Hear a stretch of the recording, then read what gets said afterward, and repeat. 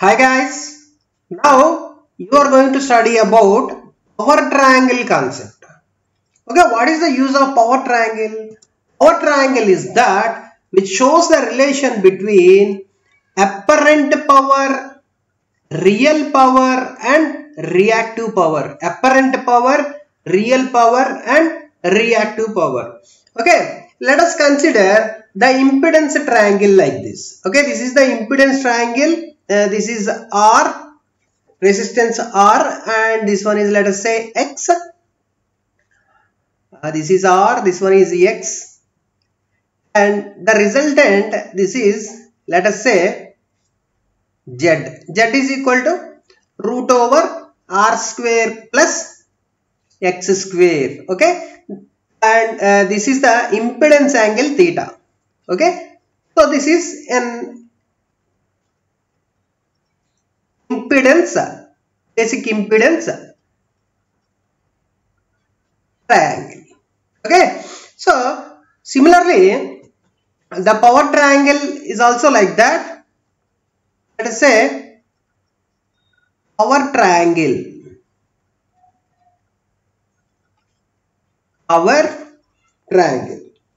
okay, so which results in this active power or real power.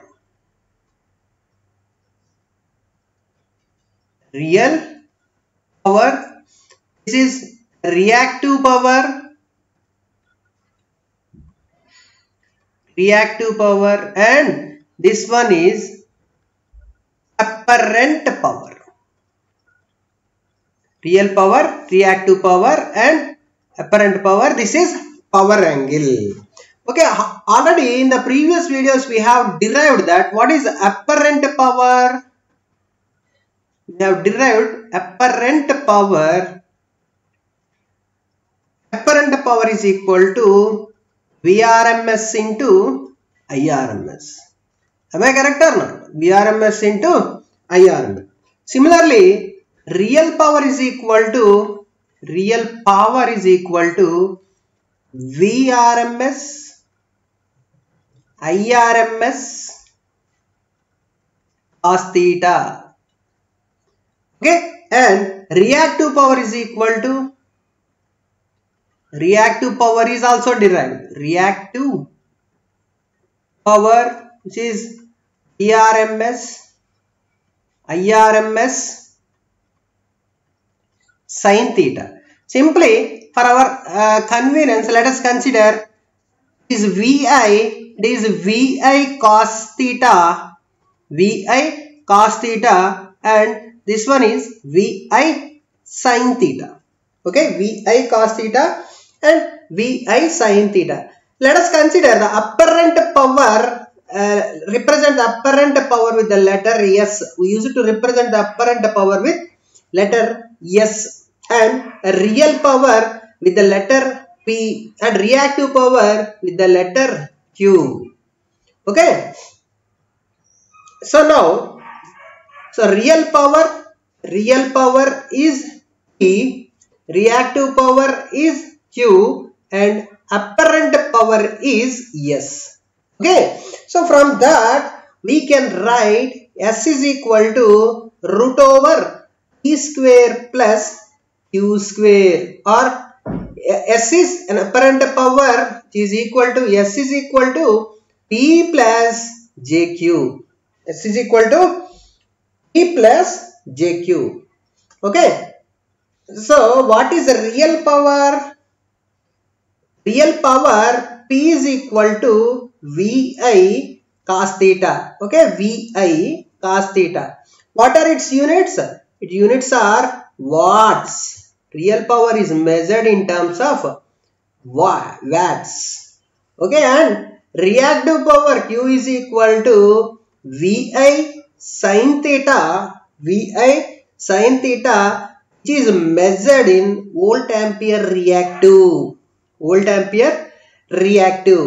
and apparent power S is equal to V into I, which is volt amperes. volt amperes.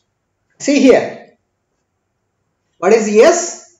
S is equal to VI volt amperes. Its units are volt amperes, and active power, this is the active power P, measured in terms of watts, and this is Q. So this is what is active power? Active power P is equal to VI cos theta, and reactive power Q is equal to VI sin theta. VI sin theta, and its units are volt ampere reactive. Volt ampere reactive.